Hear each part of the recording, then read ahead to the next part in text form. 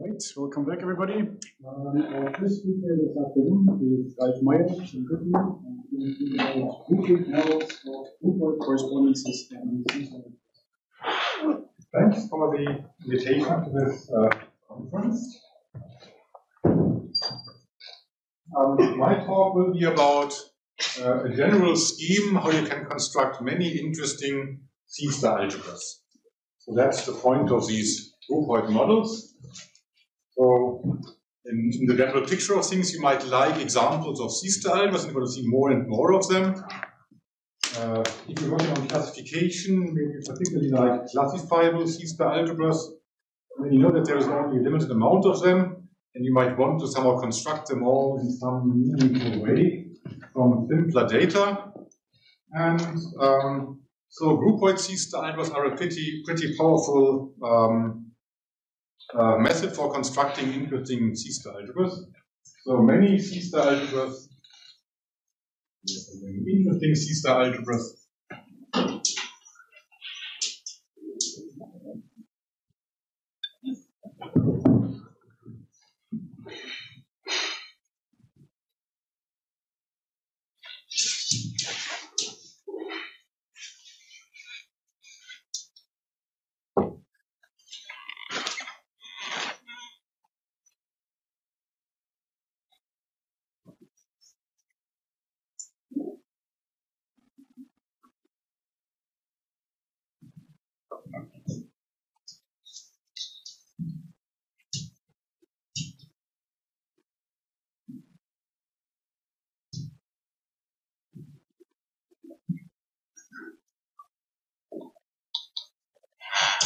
So there's kind of two parts to the statement. First of all, many examples are groupoid C-star algebras, and then you can actually do something with a groupoid. If you know that your C-star algebra is a groupoid C-star algebra, you can, for instance, decide when it is simple. You can say something about AMS states, at least for certain dynamics. You can say something about traces in particular. K0 is, well, K-theory is kind of more difficult. That's the domain of the bound-common conjecture for groupoids. And there, well, this is also now being used more and more by some people. There's also a method for that. So it's quite useful to know whether your C-star algebra is a groupoid C-star algebra and then how the groupoid actually looks like. And maybe the first example that people looked at for this were the Kunz algebras. Jean Reynaud in his thesis already worked out groupoids whose C-star algebra gives the Kunz algebras, and then there were Kunz-Krieger algebras, and then graph C-star algebras, and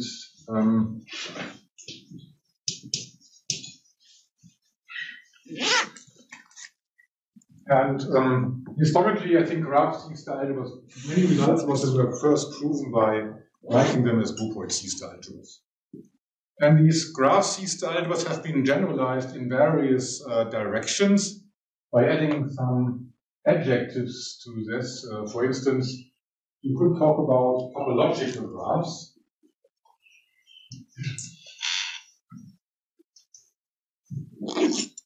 This is something that Katsura did. So now the vertices and edges form topological spaces, and you have some conditions about the range and source map.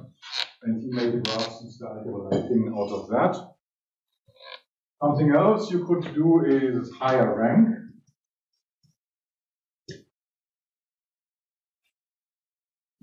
So a higher rank graph means that we have kind of several graphs all put together in some rather complicated way. My way of thinking about this would be that a graph is some kind of endomorphism of the C-star algebra of functions on the vertex set. And you could have several commuting endomorphisms and make a C-star algebra for that. And this gives you the higher rank situation.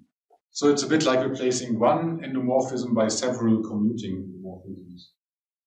Something else that people have looked at more recently is self-similar graph C-star algebras. And this came actually also from self-similar groups.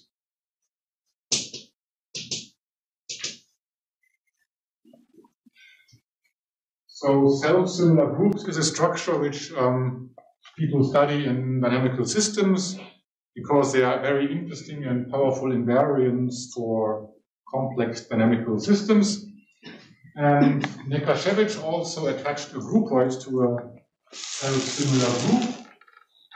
And I suppose Roy Axel and they noticed that if you generalize this construction by putting it together with graph C-star algebras to get self-similar graph C-star algebras, you could put a construction by Katsura in general context which allowed to construct all Kirchberg algebras.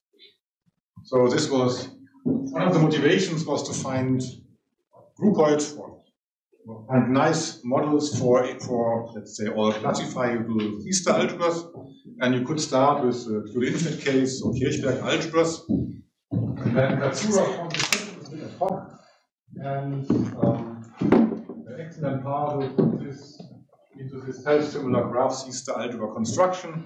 That is now a kind of a larger picture for this construction. Something else you might think about is algebraic dynamical systems. Algebraic dynamical system means that you have endomorphisms of a group, maybe also several of them or just one, and you make C-star algebras out of those. This was done, for instance, by Kunz and Werschig or Stammeier. And the way they proceed, this is also a special kind of self-similarity. So I think of the self-similarity of a group also as a kind of endomorphism of the group, for which I'm then doing a construction to make a C-star algebra, like a cross product. So if you know cross products for endomorphisms, this construction generalizes for more general things than usual endomorphism. And all these constructions are actually part of a more general picture where you have Ital groupoids, and then you have some kind of maps between Ital groupoids, which are called groupoid correspondences. And such a groupoid correspondence allows to construct these interesting C-star algebras. And today I want to talk about how this goes, some kind of commuting square.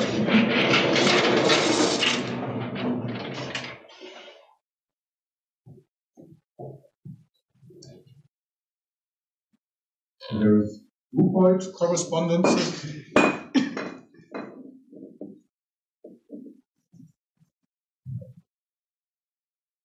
And then there is C-star correspondences. And I'm thinking of these as some kind of endomorphisms of a groupoid or a C-star algebra. And then there's something like a cross product for a group action or a single automorphism. There's a cross product. So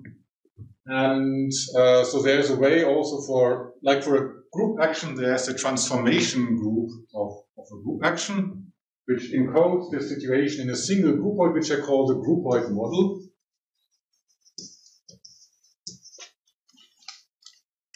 And if you have an automorphism, then you can make a cross product. I like to call it covariance algebra, which is actually the original name the physicists gave to the construction when they invented it. Or you could call it Kunz-Pimsner algebra, that's what it is for a C-star correspondence. At least if you add some adjectives to talk about that later. And in sufficiently nice cases, you have a kind of commuting square. So if you start with a groupoid correspondence, a single one, that would work, and it has some properties, then you can first turn this into a C-star correspondence and then take Kunz-Pimsner algebra, kind of generalized cross product or covariance algebra, or you could first form some kind of transformation groupoid, which I call the groupoid model, and then take its C-star algebra and you get the same result. And this would explain the groupoid C-star algebras for many of these cases. However, some adjectives I need to impose mean that for graph C-star algebras I cover only the so-called regular graphs, so all vertices should be regular. That makes the groupoid model for the graph C-star algebra much easier. And the general theory at the moment is mainly in this easier special case. I have a doctoral student who should have finished already some time ago, but is still working on this, writing things up, who is generalizing to a single kind of irregular case. So it's a single correspondence. So I kind of know how to handle this, but I think I won't speak about it today. Not much. Okay. I should now explain what all these things are, in particular what's a groupoid correspondence, what's a C-star correspondence might be easier because we did talk about this already in the morning, and this might also be familiar to most of the C-star algebraists here. So a C-star correspondence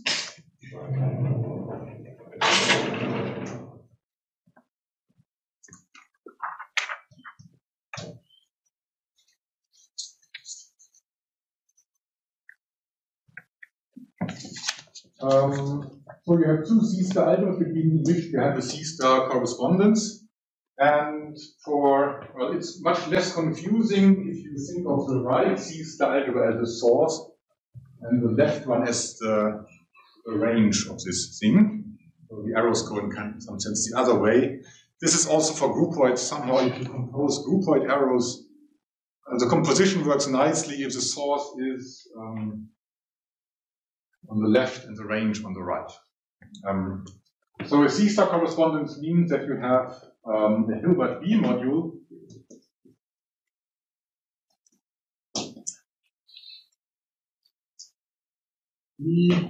then you have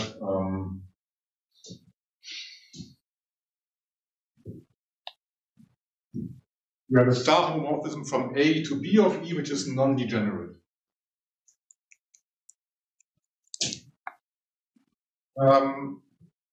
The general theorem which I developed only works nicely in this non-degenerate case. This is because I would like to think of these C-star correspondences as some kind of maps from B to A. So I should be able to compose these maps, and there should be identity arrows which compose like identities. The composition here is just tensor product. You have some C-star correspondence E, and another one F between different C-star algebras. Then you can tensor them together over B. And this would be a C-star correspondence now from C to A. And this is the composition I want to put on C-star correspondences. Notice that I don't identify isomorphic C-star correspondences. I treat them as truly different. So my arrows really are supposed to be the C-star correspondence itself and not its isomorphism class. This is important because I have then to add isomorphisms of C-star correspondences as a second level of structure. These are so-called two arrows. So if these are the arrows, then there are higher arrows between arrows.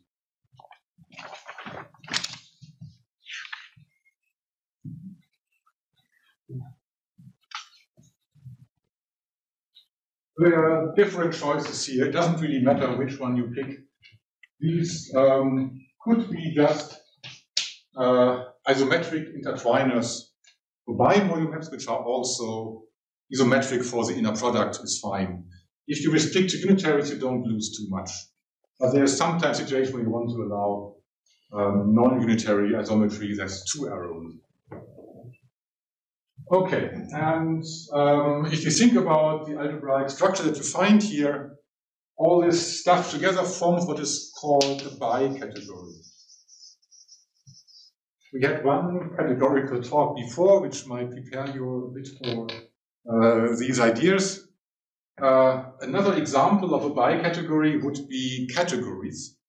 You have functors and natural transformations. So you also have these the same levels of structure as here. So objects are C-star algebras and have certain arrows which would categories and functors, and then there is some kind of natural transformation like things. Or if you like homotopy theory, then of course there's spaces, there's continuous maps, and then there might be homotopies between them, or rather homotopy classes of homotopies, because if you don't take homotopy classes on this level, then you need to add even more levels of structure homotopies, off homotopies, and I don't want to go that far. I'll stick with bi-category. Okay, there's one important difference between categories and this setting, namely, if you compose functors, it's just associative. Nothing to talk about there, but here, with this tensor product, it is associative only up to very canonical isomorphisms. So if you tensor 3 correspondences, the result isn't quite associative. But there is an obvious way to identify the different brackets and so on. Similar with units, if you have a C-star algebra A, then you can treat it as a correspondence from the C-star to itself, just the usual bimodal structure and the obvious inner product. And this behaves like a unit on the left and on the right for this tensor product, but this needs non-degenerate. If I allowed degenerate things, I wouldn't have unit errors, and so I would be outside this category realm. And if you really have to, maybe you do this, but I don't feel that the degenerate case is really worthwhile so much to generalize beyond bi-categories to something that the category theorists don't care about. So I stick with the non-degenerate case. Okay, so C-star correspondences form a bi-category. If you have a bi-category, like in a category, you can do certain things. Like in category theory, you might want to look at diagrams and then take limits and co-limits and things like that. And if you just play around with this, for instance, the first thing I noticed was if you take a group action and work out which universal property in this setting it's the limit. So of course the limit and co-limit depend on the direction of arrows. And the way I set it up now, it's the limit that I want to look at. If you look at the universal property of the limit, you get the universal property of the cross product for the group action. That's really slightly surprising. If you think about limits for group actions on spaces, then you could work this out as an exercise in the category theory class. You have a group action as a diagram. What is its limit? What is its co-limit? And you find you get the invariance and the co-invariance for your group action as limit and co-limit. So they are both kind of smaller. And that's because for limit and co-limit, you ask for certain diagrams to commute. This gives you extra conditions. But in a bi-category, we have these 2 arrows. So diagrams only commute up to 2 arrows. And therefore, making a diagram commute is extra data, not extra conditions.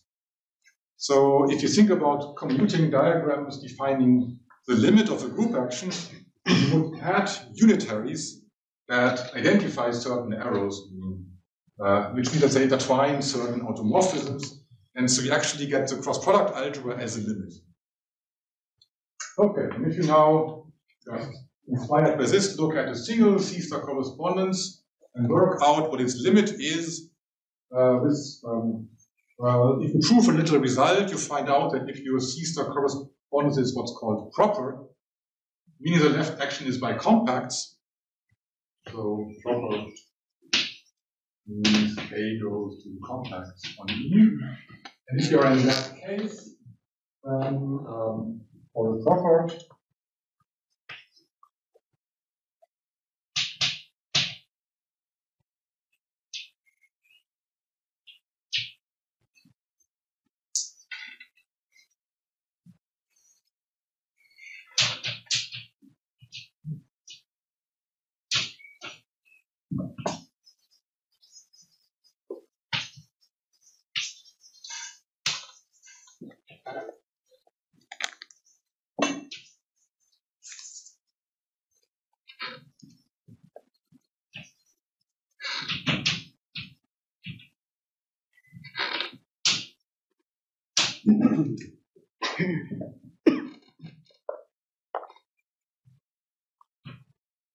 when I say Kunst-Pimsner algebra, there is one important issue. Could you say which limit of what? So the correspondence is an arrow from A to itself, and the diagram is just generated by that. So it's the homomorphism from the natural numbers to this correspondence bi-category, which spans 1 to your given correspondence, and then we just compose. This is a kind of free category on one generator, therefore you can actually extend it to a diagram. Like the C-star algebras might know that a Z action for the free group on one generator is just one automorphism. Similar things happen here in this one. Direct limit. I mean limit. N with addition as a monoid. So N is a monoid. One object, one arrow for every natural number with addition as composite. So I send the natural number N to the N-fold composite tensor over A of this correspondence. And then in addition, the diagram also has multiplication maps, which mean that certain diagrams commute. So the maps from E tensor NA tensor over A, E tensor MA, going to E tensor N plus M. This is also part of the diagram.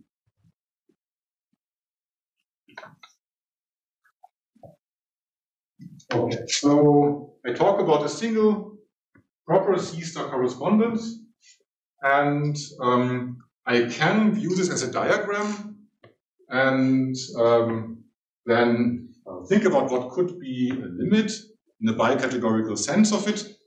And if you work this out, you find out that the universal property of this limit requires that you should have an arrow from A or to this limit, or to some, let's say I talk about cones over this diagram, and my arrows go from right to left. So this means I have a C-star correspondence where A is on the left and D on the right, so you have a Hilbert D module with a left action of A. That's so a limit has an arrow from the limit to the diagram, which means you have one object A, and then I have here my endomorphism E, and I have my correspondence here, and this triangle should commute. But in a bicategory, it means there should be a unitary that makes this commute. So this unitary would be an isomorphism between E tensor F going to F.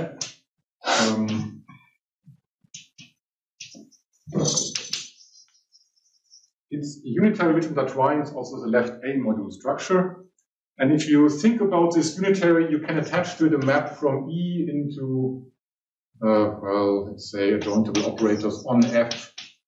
If you have something in E which is fixed, you can look at the creation operator and compose with that. And in the proper case, this actually works out nicely. There are some technical issues with disadvantageability and things like that in general, which I don't want to talk about. And when I say absolute Kunz-Pimsner algebra, I mean that I really impose the Kunz-Pimsner covariance condition on the whole C-star algebra A, which I can. So if the left action of A is not faithful, then we learn from Katsura that we should do something a bit different and only ask this on a certain ideal. But well, by categories, he doesn't know about that. They just do it on the whole C-star algebra. So that is the limit of a single C-star correspondence. So we see that Kunz-Pimsner algebra and cross products have now been put under the same roof. They are both examples of limits of diagrams in this correspondence bicategory, which is a nice thing. I suppose the experts always had the intuition that this Kunz-Pimsner algebra is a bit like a cross product or so. This also goes on if you have a product system. So if you have now not just the natural numbers, but a monoid, and look at the homomorphism from this monoid to this correspondence bicategory, that's the same as, well, an essential product system, essentially that you have this non-generously imposed. And if you work out what the limit of this is, in the proper case, you get the Kunz-Pimsner algebra of this product system. Okay, so this works out pretty nicely.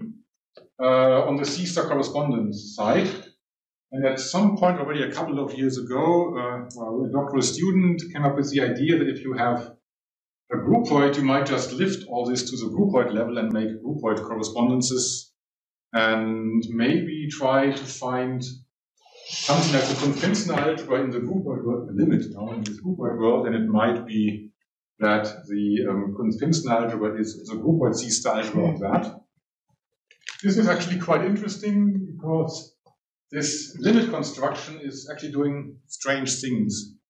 For instance, if you think about graph C-star algebras or the Kunst algebra, you know that they are the Kunst-Finster algebra of this kind of C-star correspondence. So if you take the complex numbers, you take C to the n, view it as a C-star correspondence over the complex numbers, nothing very interesting.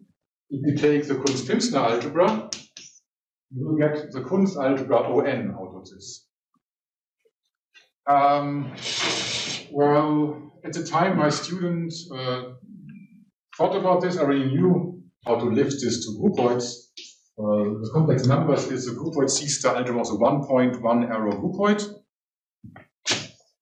And C to the n is just the space with n points. That's something like n. And in this example, the groupoid correspondence is not very interesting for the point. So this space with n points, that's exactly one way to make it into a groupoid correspondence. And so somehow out of this, you want to make the underlying groupoid so that ON is the C-star algebra of that groupoid. So Renault explained how this thing looks like. We call it Gn. And for instance, the object space of Gn would be the infinite product of copies of this endpoint space, which is no longer discrete, it's totally disconnected. So you need some interesting, so this construction of a groupoid model would have to be very interesting to give this, because you start with this discrete stuff, which looks very boring, and you produce this rather interesting groupoid giving you the Kunst algebra.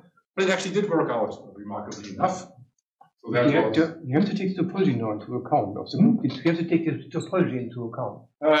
Yes. Okay. So I work with topological groupoids all the time, and then somehow this limit construction produces non-trivial topologies automatically. Like the product. It's remarkable. Like the product of discrete spaces is. Yeah, something like this. Yes. Exactly. So the topology comes in for free, which is remarkable and surprising. Okay, so I should probably write down the name of that student already. We finished already more than 7 years ago. Or, no, several years ago, let's put it like this. So we have some paper about the C-star correspondence by category, which is kind of the project where I kind of asked you to join to start on some interesting projects. And then in his thesis, he worked out this groupoid level thing. After he finished his thesis, I kind of worked more on this construction, and I tried to find a better description of this groupoid model. So he only worked with this limit universal property. Now, the thing is that a limit is unique up to equivalence. Or isomorphism in categories and in bicategories, it's unique up to equivalence. In the C-star correspondence bicategory, well, it's you might even have heard that the kind of equivalence you get there is Morita equivalence. The same happens for groupoids. So this limit is only unique up to Morita equivalence, and this makes it kind of awkward to work with it and to prove results like it's C-star algebra is isomorphic to a certain thing, because you only know this thing up to equivalence. So I wanted to have a property which characterizes this groupoid model unique up to isomorphism. And I suppose that's probably one of the points of this talk. I recently also put out papers about this. So my student wrote his thesis and it's uploaded on the university server, but he didn't get down to writing journal articles about it.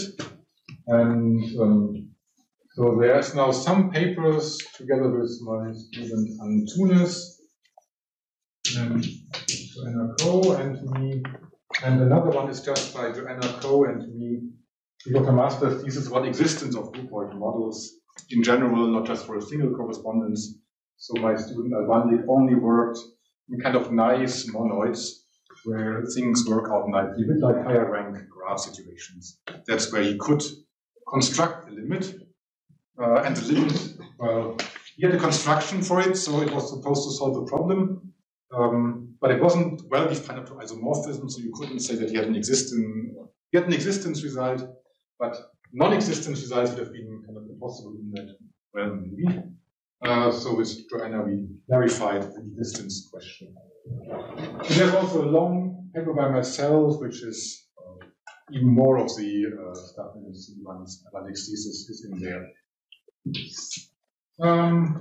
First, I should probably talk about this bi-category of groupoids because it's not very familiar.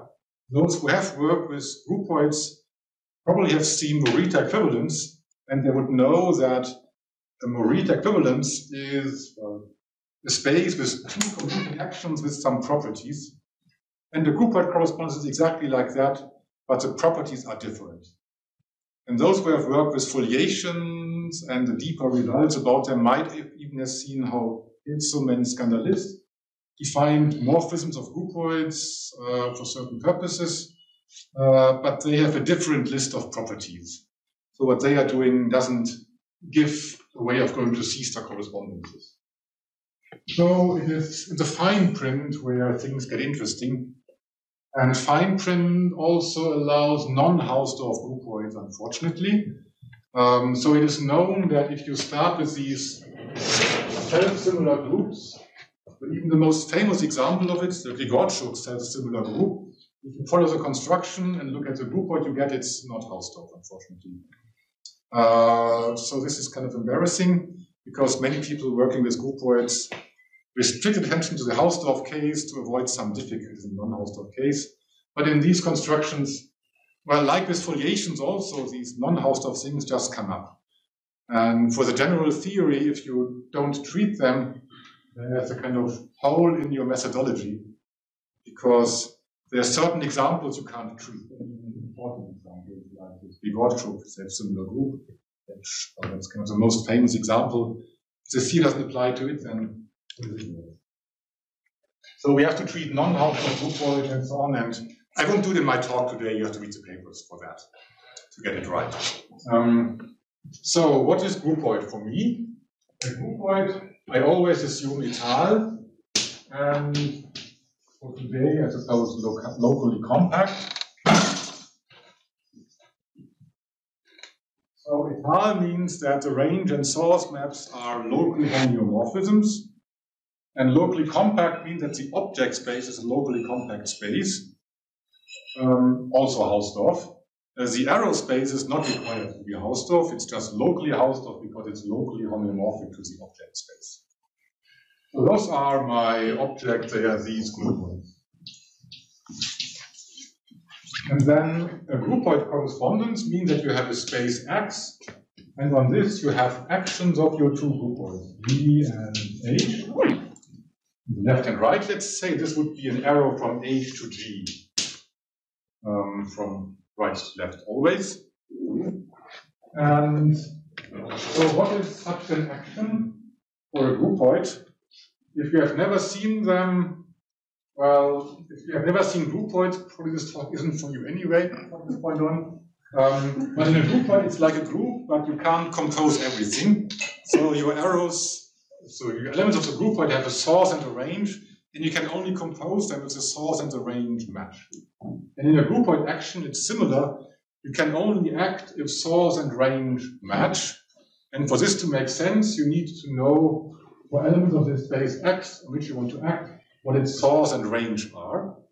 So there is maps from X to G0 and to H0 called range and source. Maybe you want to get different names for them, but somehow it gets simpler if you don't invent lots of new symbols for all these different maps. And then you can multiply G with X. This is defined if the source of G is equal to the range of X. So this exists in source of G is range of X. And similarly, if you want to look at X and range, this exists if the source of X is a range of H. And then Well, you want this left action, of course, to be associative in a suitable sense, and also the left and the right action of G and H should commute. So this gives you various associativity conditions for these kind of multiplication maps that are part of your action. And then there's unit arrows in your groupoid. They should add like identities where they act at all. And that's kind of the conditions for a groupoid action. Well, and then there's, of course, some continuity conditions, which I don't care about. And among all these groupoid actions, well, for a Morita equivalence, one of the conditions you want is that an action should be free and proper. And I want the H action to be free and proper. So this action on the right should be free and proper. And you might have come across this for group actions, and you can generalize this to even non-Hausdorff groupoids in a certain way, which I won't speak about. And then there's another condition, namely the source map should be a local homeomorphism. And there's no condition on the range map whatsoever, just continuous. If now your groupoids are just spaces viewed as groupoids, so then you have just the two spaces, G0 and H0. These actions are kind of empty stuff. The free and proper condition is automatic in that case. And there's only the condition that we have these anchor maps, range and source, and one of them is supposed to be a local homeomorphism. The other is continuous. And that's the data that Katsura uses to define topological graphs. There's also a condition I call proper, which means that this range map induces a proper map from X mod G to X mod H to G0. That map should be proper. So for a topological graph, this is a condition that ensures that if you pass to C star to a C star correspondence, the left action is by compact operator. So it corresponds to what I call proper C star correspondence. Somewhere over there. Okay. For other examples, if G and H are groups, in that case, G0 H is just one point, so these anchor maps drop out. So you just have a set X, or well, it's a space, but since S is a local homeomorphism to a point, the space has to be discrete. You just have a discrete set in which you have a free and proper action of one group, or proper is empty, should have the free action. And then you have another action without any conditions on the other side. And if you think about it, so if you have, well, let's say G and H are the same group because we want endomorphisms to make these nice constructions. Like in topological graphs, we have one vertex set and edges between vertices of the same type. For a correspondence, you could have two different spaces. So you could have kind of a way of, well, like a graph where the edges have range and source in different spaces. We don't want that. So we want endomorphisms. And if these are a group, then it follows that X has to be just the group G times some set A, which is just a fundamental domain for this free action on this set. Maybe want A cross G, because then I can highlight that the right G action is just the obvious one by right multiplication. And then you have some left action on this product set. If you think about it, it induces an action on the orbit space, which is A. So there's an action of G on A. But this action doesn't quite determine your left action. There's also some kind of co-cycle data. So the rule for the left action of G on A comma something, this would be that there's an action of G on A, and then there is some kind of G at A which is multiplied with H. So G at A is some other group element which is produced from G and A, and now you have to work out what you need for this action on the set capital A and for this construction, so that this defines the left action of G on this set. And you find the conditions that people for working with self-similar groups have worked with all the time. So it just comes out like that. So a self-similar group would be an example of this construction. if you care about algebraic dynamical systems, if you have a group endomorphism, which is injected,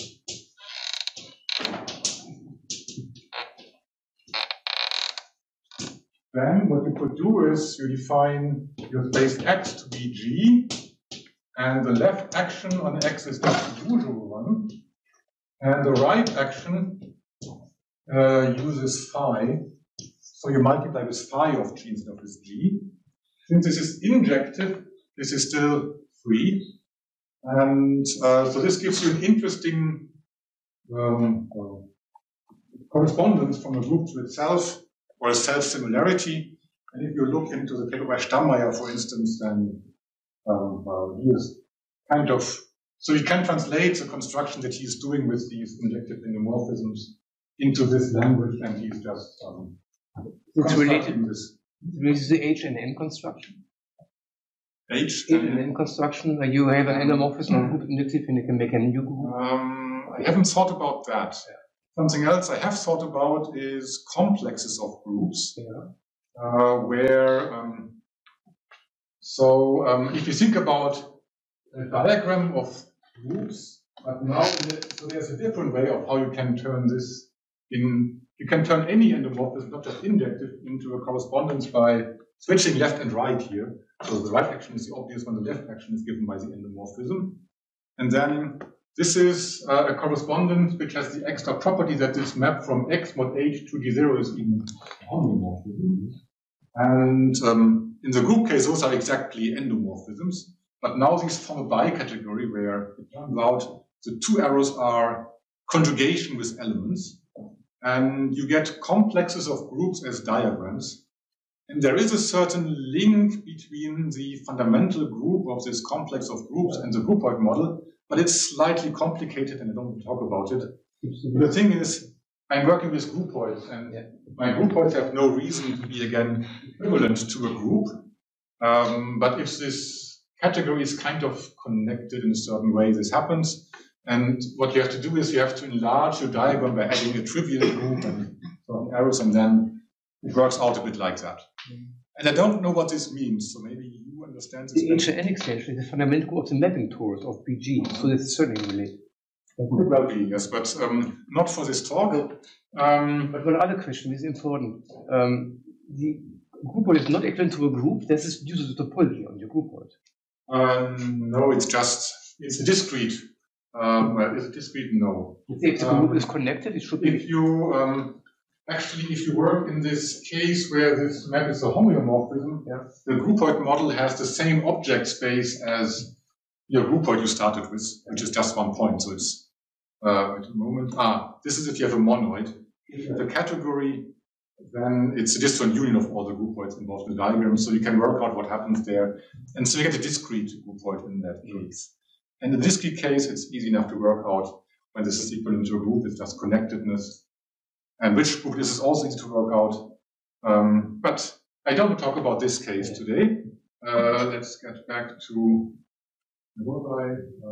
we self-similar groups and algebraic dynamical systems. So there's constructions of C-star algebras in that case, which are also examples of self-similar groups, C-star algebras. Or rather, if you have just a single endomorphism, because the self-similar group people never do higher rank. They're single self-similarity is already complicated enough. They don't go beyond that and look at more than one self-similarity so far. Okay, so those are Groupoid correspondences. So it's a space with two actions with some adjectives. And you see that if you look at spaces or groups, you get interesting things. If you then are a bit more daring and look at, for instance, the transformation group, where you have a discrete set V, on this you have an action of a discrete group, you would get self-similar graphs as defined by Axel and Pardo, almost.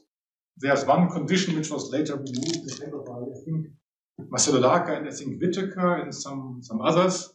So they found out that one condition that Axel and Pardo imposed, because they were thinking of graph automorphisms, isn't needed at all. And in this approach, it doesn't appear at all, so you wouldn't think of imposing this condition. So the thing is that you have an edge set on which you also have a gamma action, but the range and source maps from edges to vertices don't have to be gamma equivariant. There are some conditions that it satisfies, but they're not exactly equivariant. Okay, so we get the data people use when they look at topological graphs in star algebras or self-similar graphs in star algebras. A higher rank case would come in if you look at more complicated diagrams, so you have a monoid, homomorphism from a monoid to this bicategory. But I think I won't talk about that for any reasons. Okay, now I want to encode all this in a single groupoid called the groupoid model. And the way I specify a groupoid is also be interesting, namely I specify groupoids by its actions on spaces. It is possible. So if you have two groupoids, and if you have a way of turning an action of one into an action of the other on the same space in such a way that it's natural in both ways, so the equivariant maps are the same for both groupoids, then these groupoids have to be isomorphic. Okay, that's not very deep, but it's it tells you that if you know how a groupoid acts on spaces, you know that groupoid. So to specify my kind of transformation groupoid for a single groupoid correspondence, I have to just say how this would-be groupoid should act on spaces. And so I have to specify how my groupoid correspondence acts on a space. So I now fix a group P, and let's say I take an endomorphism-like thing. Diagrams can be treated as well, but for that, I think you have to read the paper. And then the question is, how does this act?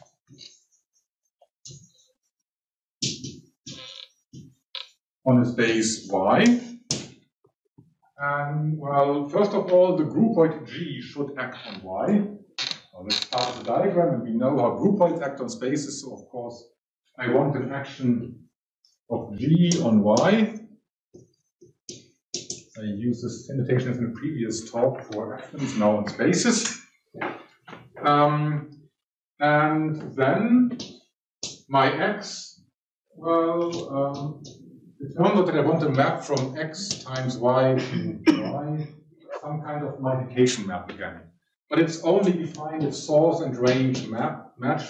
So this action also has an anchor map to G0, and so has X. So I want to be able to define some kind of X times Y. If the source of X is the range of Y. And this map has a certain number of properties. There is this composition of groupoid correspondences I haven't talked about. This is also a bicategory. The composition of groupoid correspondences starts with this space, and then it divides out a G action, where you just say that X or a relation where you say that XGY is equivalent to X, GY. So this is actually the orbit space for some kind of inner conjugation action on this fiber product here. And the orbit space is like how we define the composition. And this map should factor over this relation. So you want X times Y times Y. Not surprising to ask for this relation. Of course, also G acts, and you also want something like G times X times Y, and that's what this should be. So there are relations a bit like this. And then furthermore, you want this, you want the induced map, if you divide out this G action, this map should be a homeomorphism.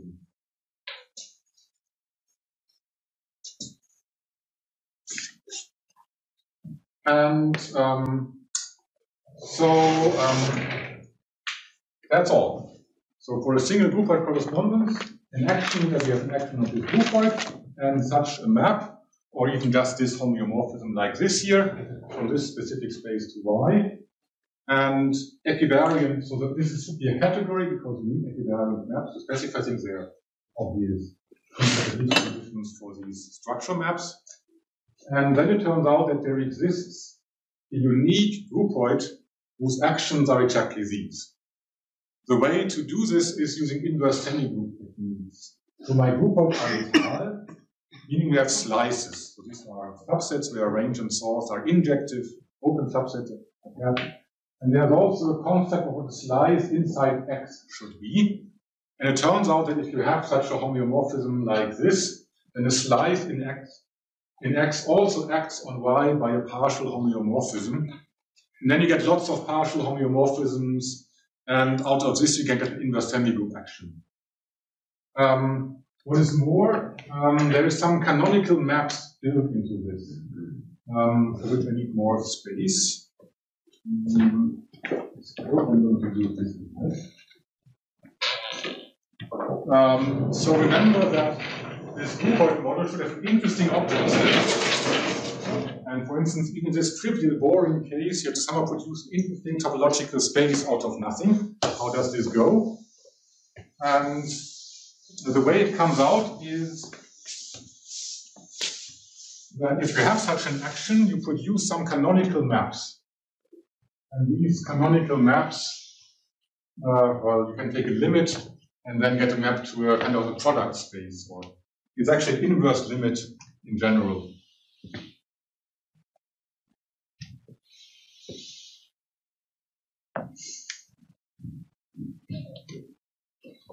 So if I'm starting in Y, I can of course go to G0. But I could identify Y with this, well, I write now that's something like X circle Y. This is this composition, this orbit space of the kind of product here, right? X circle Y. And this construction is kind of natural for the map from Y to the point, where you go to X mod G. So if you take X circle the point with trivial action, you just get X mod G. Oops. And there's a homeomorphism going both ways. I wanted to go it this way. It's a homeomorphism, doesn't matter. And there's a canonical map here from X mod G to G0, and this commutes. And I could go on. This circle thing is kind of associative. I don't have to draw in parentheses for that reason. So I have homeomorphisms like this. And here I could now go to X circle X mod G. And, well, it goes on. So there is this kind of diagram of all these, where you take the n-fold composite of X with itself, which is a Groupoid correspondence from G to itself. So it carries a free and proper right G action, which has a nice Hausdorff orbit space, Hausdorff locally compact.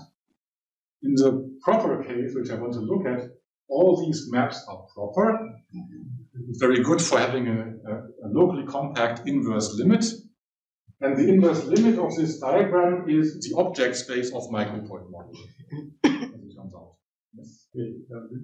But maybe just to ask, Gregor, I mean, so you said, I mean, you have this Groupoid correspondence with the morphism or endomorphism of a Groupoid in the style category. And what you're going to tell us is to construct a preferred model of the equivalence class of the limit?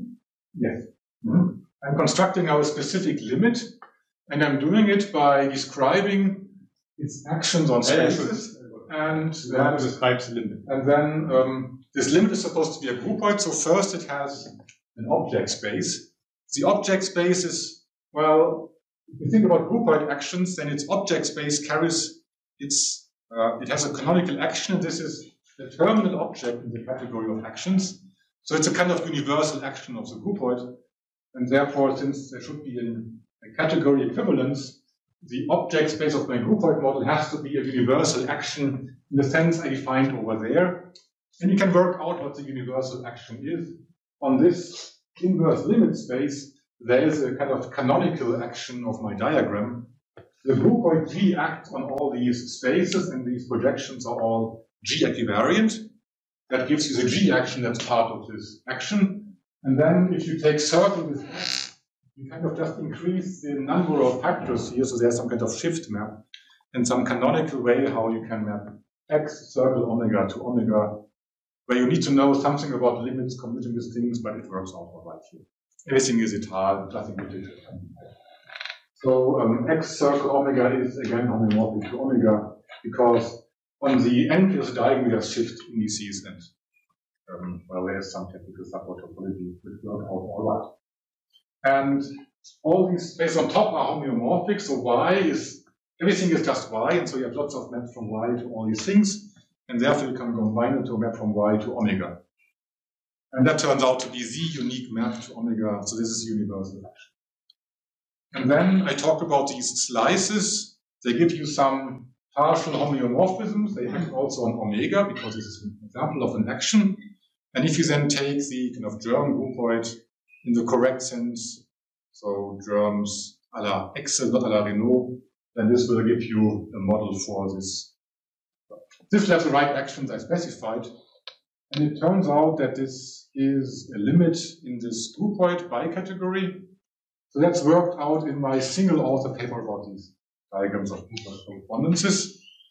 And then the main result about this would be that if you now start with a single groupoid correspondence, make out of this groupoid model and take it C-star algebra, you get the absolute Konstantinsner algebra of the C-star correspondence you get from this groupoid correspondence.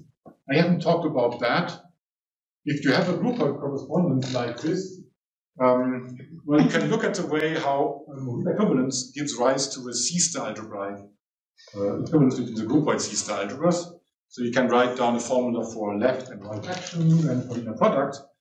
And these formulas work perfectly nicely if you only have the conditions I imposed here. The conditions I asked here are enough to write down the structure of this Morita equivalence. Of course, it won't be an equivalence model, it will be a C-star correspondence. And so then you can walk around this square the other way and you get the same C-star algebra in the end. All this only works for proper correspondences. In the non-proper case, well, this construction can't work nicely because the inverse limit won't be locally constant. You have to do something else.